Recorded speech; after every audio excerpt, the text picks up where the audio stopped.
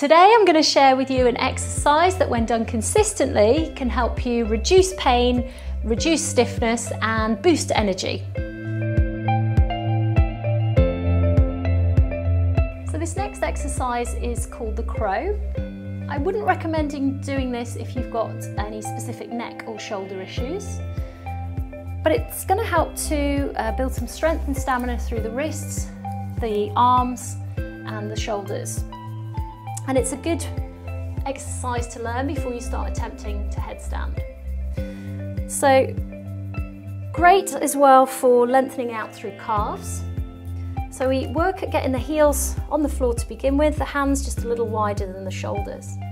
As we take the body weight forward, the shoulder blades push down into the back. And then I'm bringing the leg up to rest on the elbow and applying a little lift through one foot and back down.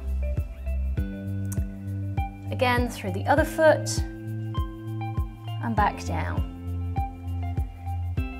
So just gradually increasing the load into the arm and the wrist, and then over time adding in a little balance.